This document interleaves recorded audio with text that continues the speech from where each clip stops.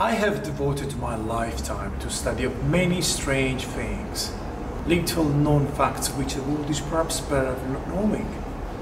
Our only chance of saving Miss Margaret's life is to find the hiding place of James' living corpse and to drive a stake to its heart.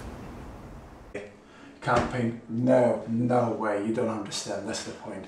You can't come to me and say those kind of things because you can't... What is wrong with you? What are you talking? I don't want to start shouting at you because in that case, you are not mine, okay? It's a parish priest at 28. You should be proud. He's 2 cars. The house is fantastic. He's a maid and a cook.